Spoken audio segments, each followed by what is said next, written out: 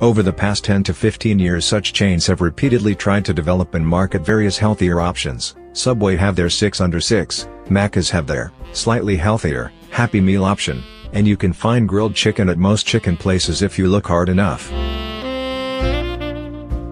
Unfortunately, new research from Deakin University's Global Obesity Centre has found that Australian fast food companies are doing very little to promote health and nutrition in Australia. For the first time ever, these eateries have had their individual nutrition policies evaluated and the results are less than impressive. In the report, inside our quick-service restaurants, the top 11 Australia fast food outlets were scored according to their internal nutrition policies that seek to help address obesity prevention in Australia.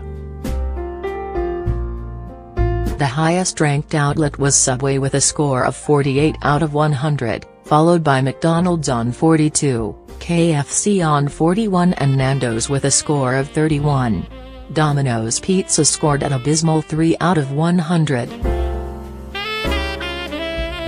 Specifically of note was that even when there are healthy options available in fast food chains, the reality is that these are barely marketed compared to the mainstream high-fat, high-calorie, high-sugar and high-salt meal deals such as the $1 frozen Cokes and 2-for-1 meal deals. Generally speaking, the healthier options are token menu items at best. Only 2 major outlets, Subway and Nando's, openly provided details of their internal nutrition policies when approached by researchers, and few other outlets commented at all, rather directing researchers to the chain's websites for nutrition information.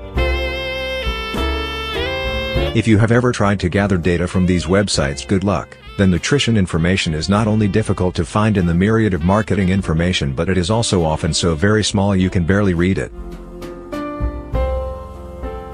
Now it is easy to say that we should not worry, as fast food is an occasional treat, but consumption data suggests otherwise.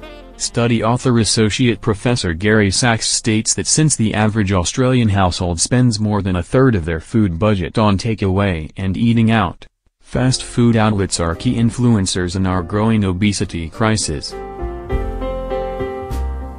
When you consider that a single fast food meal can contain more than half the entire daily calorie requirement of an adult, what chains routinely market, offer and serve are significant influencers of an entire population's calorie intakes.